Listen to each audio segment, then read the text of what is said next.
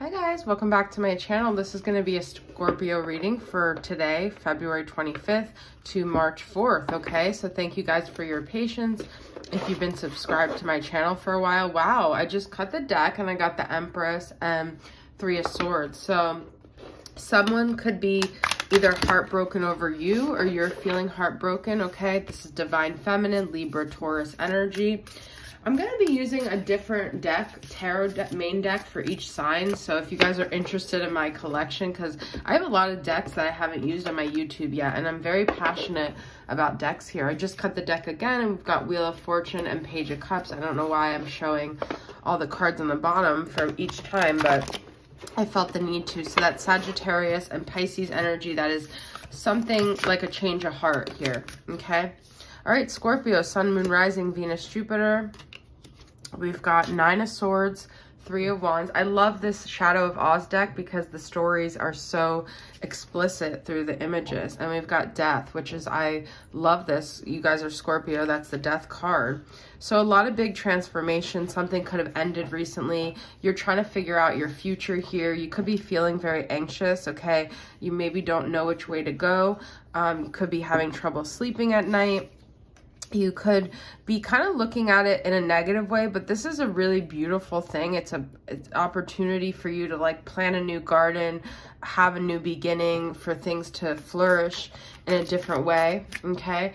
I just love this Death card. I love that it's so bright because it's like a rebirth kind of, but you're anxious about it. Maybe you just don't want change. Maybe you just don't know which way to go here. Yeah, you see, you guys don't want to move forward. You want to stay where you're at. For some reason, it's comfortable. We have Cancer energy here. You're pulling the reins back. This could also be someone you're dealing with who's anxious and they don't want to move forward, or you feel like they don't. And we have Five of Pentacles. So I feel it has something to do with something from the past. So the energy I'm getting also is the person you're dealing with, you could feel like they're moving forward without you, or they're moving forward in other ways. But I actually think whoever you're dealing with, they're not really, they may be seeming like they're looking ahead, but they actually have a lot of pain from the past that's still weighing them down. So they do these kind of things to make it seem like they're moving ahead, but they're really not. They're actually still really distraught over like abandonment here, and their losses could be financial loss. It could be just loss of something that was really important to them. You see, we have the Empress again. I just pulled it again, Libra, Taurus energy. So I feel like this is about you guys staying confident in yourself and figuring out what it is that makes you happy. You see this picture in the Empress card with the flowers. There's definitely something about flowers and like a new garden here. I'm getting this energy of like really letting go of the past and letting new things flourish. That's a beautiful energy. All right, so let's get more into what else do you guys need to know. I'm gonna use, I'm being called to use this Believe in Your Own Magic because of that Empress energy coming through, okay? So I love this deck, it's very empowering. Let's see, what do you guys need to know here? Oh my God, you guys, look, the bottom card is the flower, Release Your Guilt, Clover. I can't believe it, number 21. So that could be part of why you're staying stuck in the past, is you feel like you did something wrong, or you feel like there's guilt about how you handled it. But trust that however things played out is exactly how they were supposed to, okay? We have Feather, Think Before You Judge, okay? So this could be you or the other person, but this is talking about being light about things, not being so heavy, not being in that death energy where you're just seeing it in such a heavy, critical way, okay? This could also be someone you feel like judged you. And then we have Thorns, Weave Together the Crown You Deserve. See, but every rose has its thorns, and so it's like, maybe you're expecting this garden to be perfect, all these flowers, but remember, there's always going to be these elements, but it's also what you focus on, okay? And then we have Phoenix. This is such a Scorpio card. How's that for a happily ever after? I feel like you guys are going to end up in a situation where you're going to surprise yourself with how amazing things turned out, okay? So don't get too caught up on, you know, I get a lot of comments from people like, I've been alone for so long, don't look at your past and define your current moment and your future by it. Don't feel captive by the narratives of your past. Know that things can change at any time, okay? We have 9, 26, and 14 here. All right, so I'm gonna use this, the Ask the Oracle from Rising Sun Oracle. What do we need to know for Scorpios? What message wants to come through here for you guys? Okay, the answer to your question is no. I feel like this is saying don't go back to the past. Start a new beginning. Don't hold back either. Challenges, set them and achieve them, okay? So believe in your goals, believe in where you're moving towards. Am I a good partner? See, that's that guilt again. So I feel like you're asking these questions of like, was it my fault? And the answer is no. Start the day with a positive state. See, that's what I'm saying. Believe in yourself. Don't beat yourself up for anything in the past and pay attention to the signs.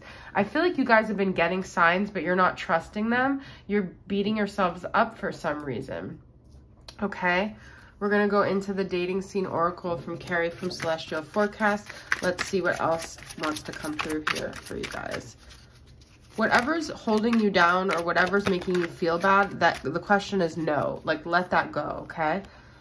Privacy, please. Keeping your private life. Okay, so I feel with this is that you don't need to tell anyone your plans. You don't need to tell anyone about what's going on. This is such Scorpio energy as well.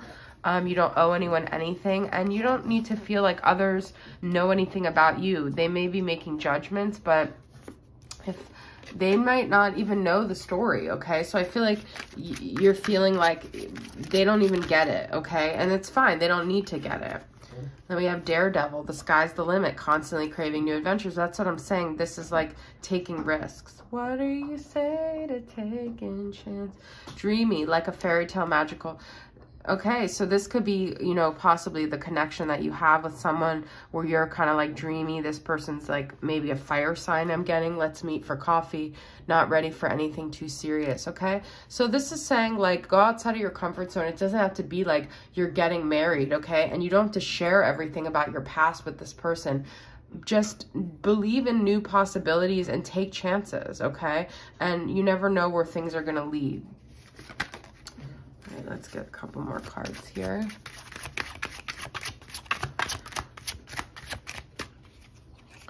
Philanthropist, generous and caring, okay? So this could be someone in your life already that does care, or someone could be coming to mind for you guys that does a lot of philanthropist stuff, or this could be you, okay? All right, we're going to see what your person wants to communicate to you. Oh, and then on the bottom, we have love struck, divine masculine. So you guys could have someone who's very love struck with you right now that you don't even realize.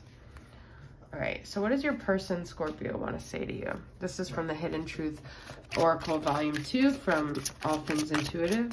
What does Scorpio's person want to communicate to them?